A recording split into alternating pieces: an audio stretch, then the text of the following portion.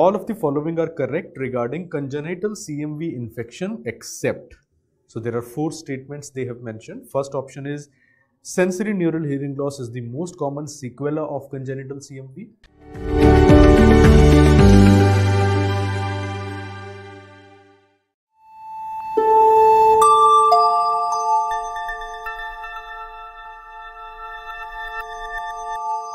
All of the following are correct regarding congenital CMV infection except. So there are 4 statements they have mentioned. First option is sensorineural hearing loss is the most common sequela of congenital CMV. Second is sensorineural hearing loss can occur even in asymptomatic neonates. Option C is any neonate failing newborn screening needs evaluation for congenital CMV. And option D is children with congenital CMV infection need evaluation of hearing only if they have microcephaly. Among these 4 options, it is the D option which is incorrect, and that is your correct. That is the answer here, because the question is asking all except. Now, what are the key points about congenital CMV which are mentioned in this question that you need to remember? So, according to Nelson as well as Cloherty, regarding sensorineural hearing loss and congenital CMV, what are the key points that you should remember? The first key point is the first statement which has been given, that sensorineural hearing loss is the most common long-term sequela of congenital CMV infection. This is the first thing that you should remember. Second thing, it is not that the sensorineural hearing loss is going to, this deafness is going to happen only in symptomatic children. It can even happen in asymptomatic children. So, the second thing that you need to remember is frequency of sensorineural hearing loss. If it is a symptomatic congenital CMV,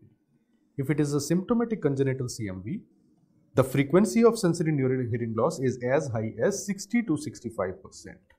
Whereas if it is asymptomatic congenital CMV, it is about 5 to 7%. Cloherty gives a single value of 5%. But other textbooks and other articles give a range of 5 to 7%. So the one of the option which was true was it can even happen in asymptomatic patients. That is a true statement. The third thing that you should remember is that in all diagnosed patients of sensorineural hearing loss, you should look out for any evidence of congenital CMV. So retrospectively, you will try to see if congenital CMV was the reason why a sensorineural hearing loss was present in the child. When I say in all diagnosed patients of SNHL, I would you have to mention all patients presenting in first 6 months of SNHL. You should look out for congenital CMV infection, right? And the fourth thing that you should remember is that in patients with congenital CMV, in all congenital CMV patients, you should do screening for SNHL. This screening for SNHL should be done at the time of birth and then every 6 to 12 monthly till about 2 years of age.